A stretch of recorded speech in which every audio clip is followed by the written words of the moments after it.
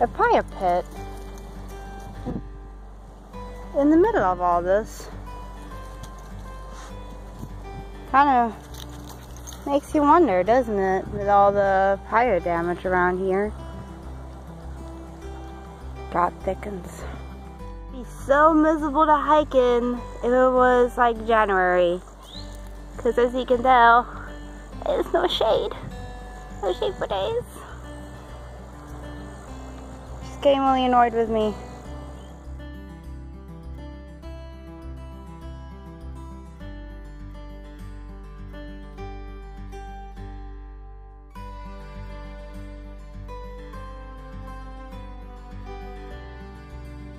Coonhound. Hey. Oh, I got the water. Flonne, don't even dare go down there. Come on, bring that up. Such a typical coonhound behavior. Huh. Flonne, I got him.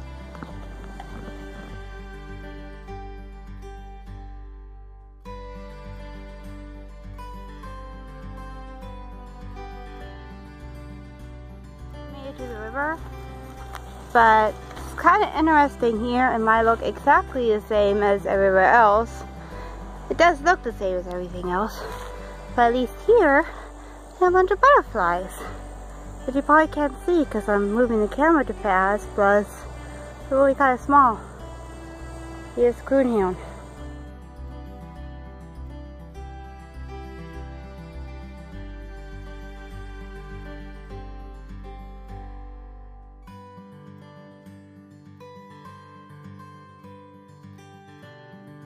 About this trail, they did a really good job of marking it. You see one every once in a while, not too much to be annoying, but they did a pretty good job. Sand does not only belong on the beach here in Florida, we have it everywhere. Makes the trek kind of slippery at times. Not too bad here though. Another round discovery. Tires buried in the ground. I only see 3 of them.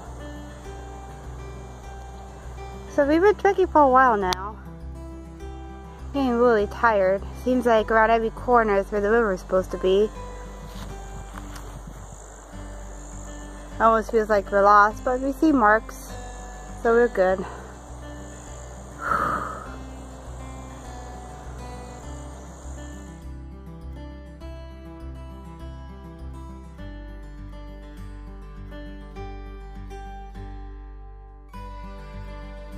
We just found out, looking at the map that I took a picture of before leaving, that we passed the river, actually, because it was not directly on the right place trail. Comparing it to the instructions I had. I've been following the places instead of the instructions, so we completely missed the river. So we've been kind of trekking along without a break because we kept thinking it was around the corner. But the interesting part about this part is not open all year round because they use this for hunting.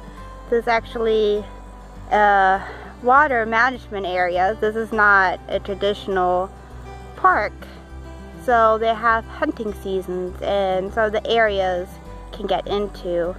Next weekend they're actually closing it off, so we got lucky with the weekend that we picked. It's really hot for March though. We're kind of dying, so we are about to find some shade and take a break that we should have taken a long time ago. We're pretty beat. I've been getting kind of crouchy.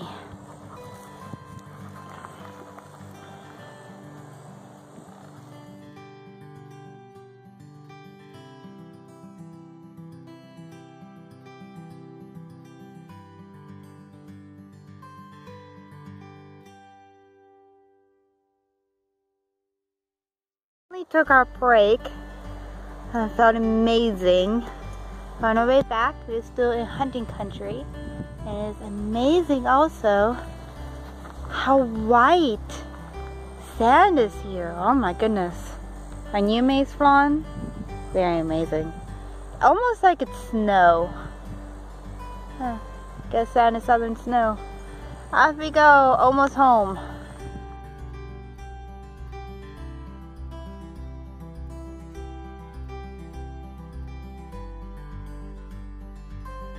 Scenery has changed again, and now it almost looks like some sort of enchanted forest, which has been a nice change.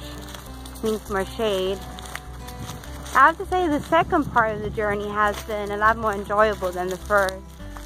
To me, because we know here we are on the trail, and also the sun is sort of sitting, so you see all these cool shadows. Shadows everywhere. Very pretty.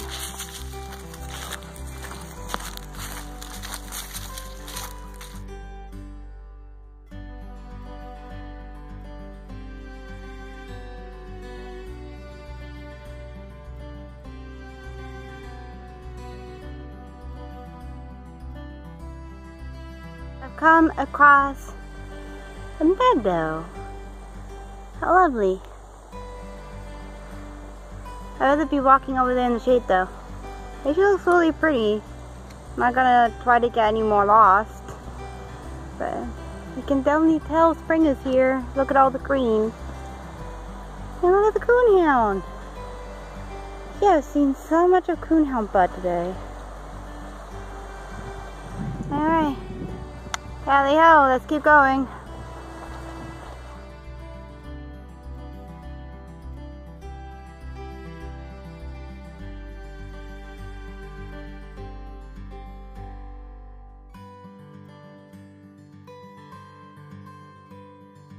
The scenery has returned to whole-like pine trees, so hopefully means we're going to be done soon because I'm starting to see some rain clouds. Ew! Don't want to get rain on. I did bring a rain poncho. Part 2. But still, whew, ready to be done. We're starting to panic a little bit, because the storm is really moving in now.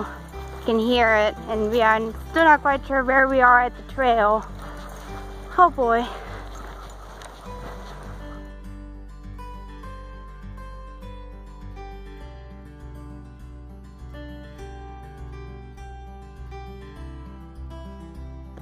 Never been so happy to see road. I think I would have really enjoyed this trail the second time around. But right now, I'm happy to get out of here.